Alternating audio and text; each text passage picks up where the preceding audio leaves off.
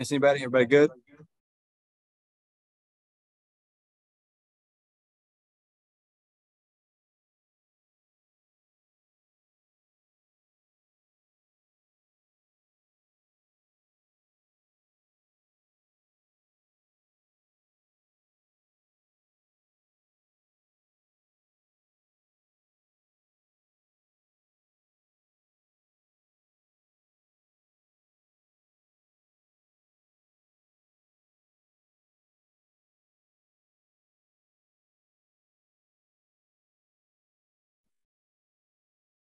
I see Nate on here. Nate, are you on here? I'm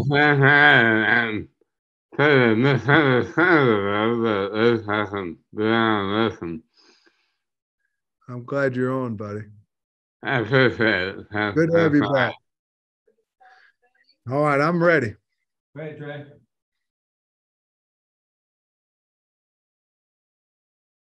Trey. He trying to unmute. Sorry, recorder wasn't ready.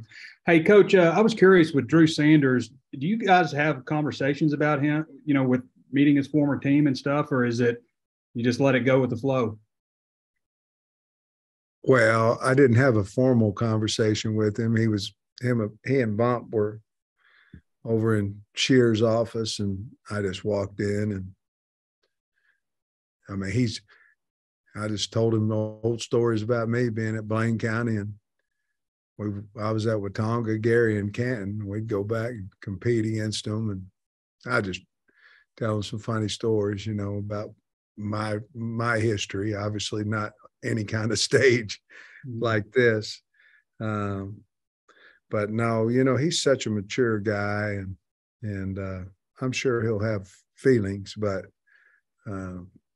we try to keep it as light as we can on that situation, and I think he'll be fine, and he'll obviously want to play well, and I'm sure the guys over there will obviously want to play well against him, but I think they would, regardless of whether he had transferred or not, to be honest with you. It's been a couple games since you guys have forced a turnover, and they always say turnovers come in bunches. I know I see you guys practicing stripping the ball and all that kind of stuff, but is that something that you kind of talk about? It's been a while since we had a turnover, or? Yeah, we have. We talk about that specifically. We talk about winning the turnover battle, and obviously you have to get some to win it, and certainly are making the emphasis on it. What I'm learning a little bit is each season is different.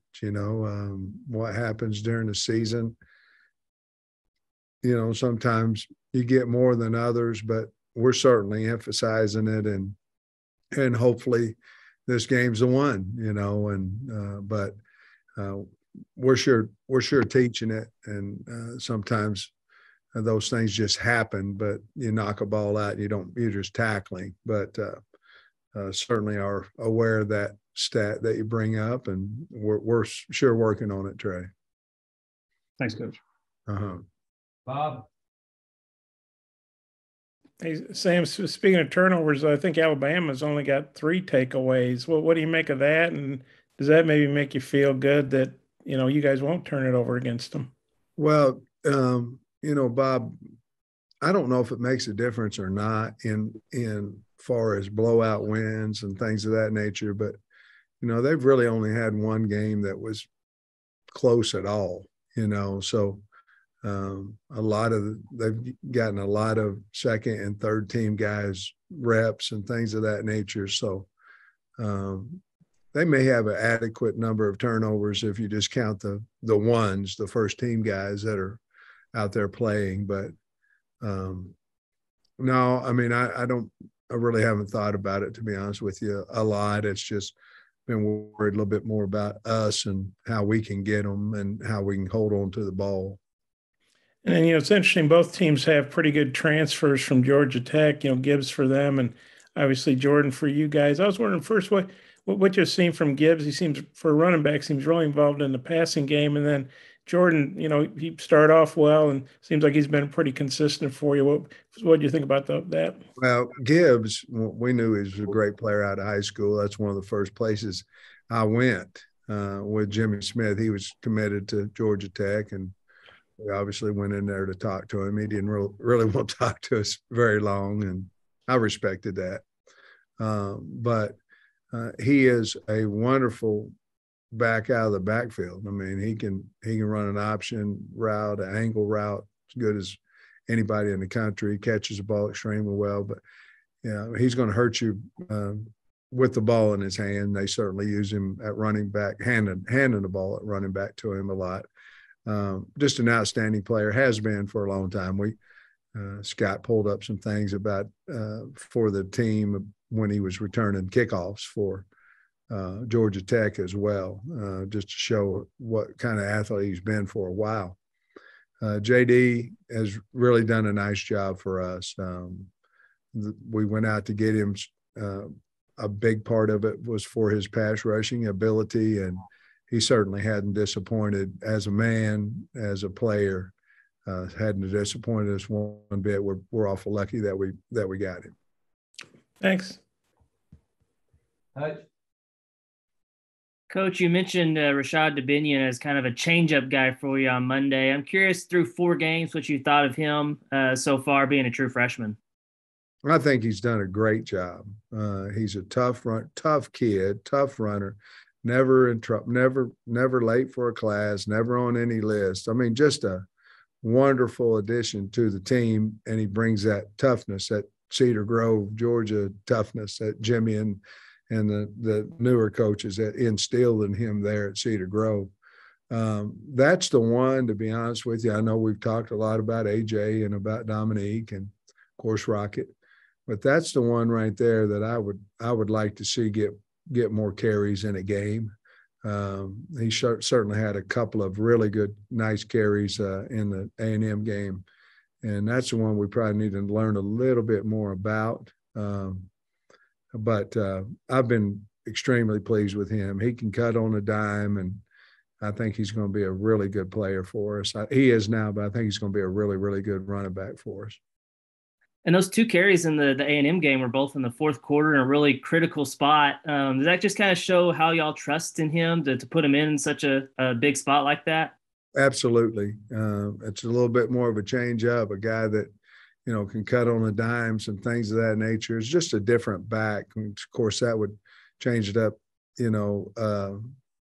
immediately. But his running style's very unique, and we trust him. It certainly does.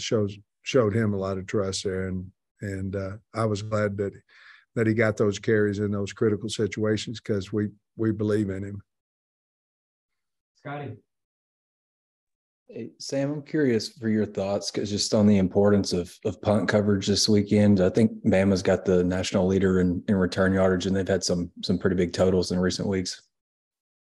They have. I mean, he's an elite returner back there, McKinstry, and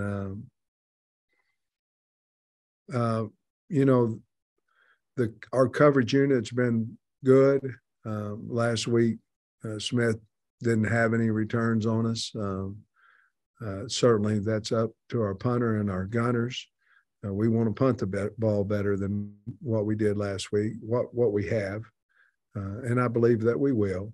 But our coverage units have been pretty good. We're well aware of him back there returning punts. And so we need to do exactly what we did last week, make sure we punt it in the right zone, make sure we have hang time so we can get down there and cover him. But we highly respect him. Really good player. And earlier this week, I went back and watched some of last year's game at Bama, and you guys, I think, answered a score of theirs 3 or 4 different times. I guess just being able to respond or throw your own punches again this week, how big might that be?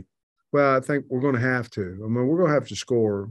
We're going to have to score some points, to stay in the game. And we were able to respond last year. The problem is, for most part of that game, we were down 2 at one point, 3 scores, and we battled back into it. We need to strike as fast as we possibly can. Last year, I felt like we was playing catch up the whole time. I think we got within 6 at one point, but we need to strike fast, and hopefully we're able to do that.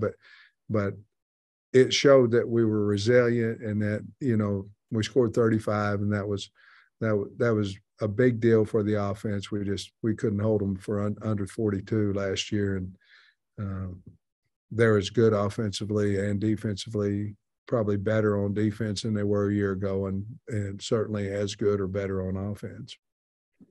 If I remember right, I think on Monday you mentioned Eric Gregory a time or two, had a sack, I think, last weekend. What growth are you seeing from him so far?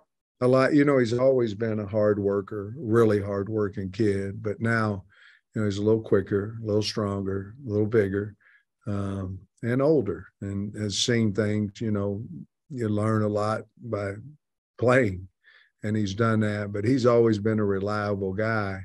That played extremely hard, and I'm just glad that it's showing up for him and for the team. But he's just a little quicker, a little stronger, more knowledge, and just playing a little bit better this year than what he ever had. And he never played bad. It's just he's playing his best ball right now. Tom. I think you had like 460 something yards on Bama last year. You subtract Burks from that equation, but still, is there some carryover things that you did in that game that, you might be able to apply to this one? Well, I think the thing that we did last year that allowed us to get the ball to Burks and Warren Thompson caught a long ball there as well. And Trey Knox had several catches in that game, maybe 4 or 5. I can't remember the number, but several. Is we ran the ball pretty well. And, for us to have offensive success, we have to we don't have to run the ball a lot. We just have to run it when we want to. And that can open up a lot of things for us. And we did a decent job a year ago of that. And certainly we have to do it again. But I think they're better on defense than they were a year ago. And I think they're really good, and that's going to be a tall task trying to turn around and hand the ball off. But for us to have success, we have to have positive running yards when we decide to do that. What's so stout about their defensive backfield for this year's team? And you said they're better. How are they better defensively? I think they're better on the D line. Toa is playing, I think, his best ball I've ever seen him play. He's all over the place. There's not any type of a weakness in their defense. And the thing that sticks out the most is they just don't miss tackles. You think, man, this is going to go for 12 yards, 10 yards, whatever it is, and it's a 1-yard gain. They are one of the best tackling teams I've seen. And I think that's what makes them so good. They've got the size, the speed on the D line.